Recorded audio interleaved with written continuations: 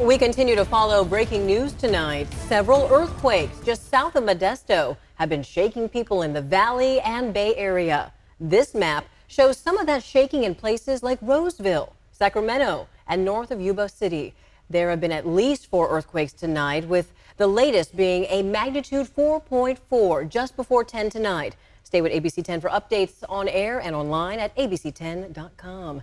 Good evening. I'm Laura Painter. I'm Chris Thomas. Thanks for joining us. Monica, it just goes to show we are indeed a land of extremes.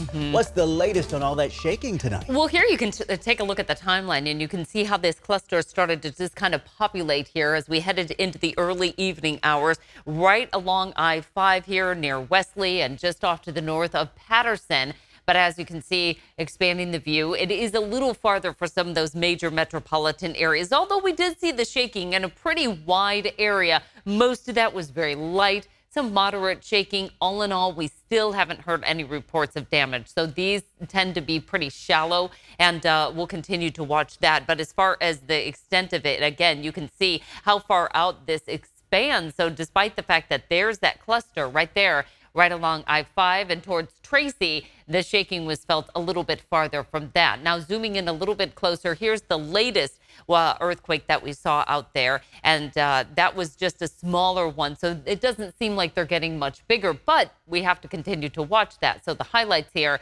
as we head on through today, you can see this started this afternoon near Wesley and then expanded to a couple of them near Patterson. 4 so far. We'll continue to monitor this throughout the show and tomorrow as well. Sound good, Monica. Thank you.